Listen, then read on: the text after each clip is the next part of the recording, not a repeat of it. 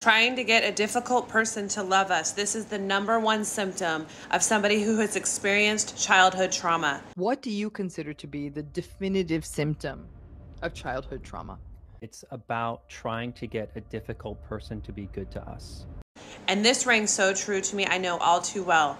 And as I'm growing and healing, I'm realizing that I have replicated this in almost every area of my life. Work relationships, I was pandering to people that were difficult to work with, that wouldn't give me their approval, that had their own stuff going on emotionally and were taking it out on me in the workplace.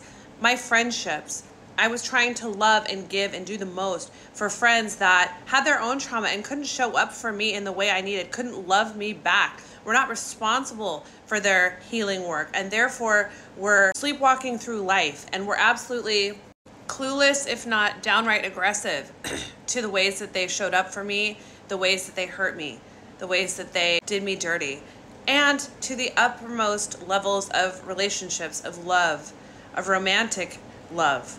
These people were toxic. I was chasing love. I was hunting it down. I was wanting them to contort and change to love me better and to show up for me.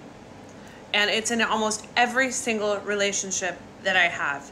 And the real healing work from childhood trauma is realizing that you're chasing down in almost every area love that is not yours to chase, that the real love, the real work, the real pursuit is in your own love. It is in healing that inner child that is chasing, waiting to be proven wrong, waiting to be shown that they're worthy of love. It is giving that inner child that love yourself from an adult place where you can say to your childhood self, I've got you. I will protect you.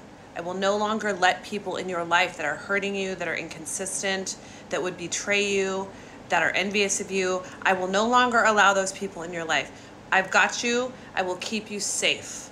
It is giving that to yourself. And then you start to replicate that in all areas and relationships in your life. You start to choose lovers who provide safety. You start to choose girlfriends who provide safety and consistency and comfort.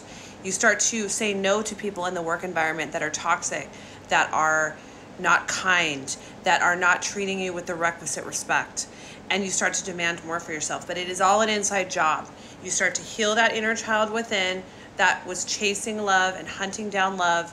You start to give it to yourself, and then all of your relationships in your external world reflect that inner work.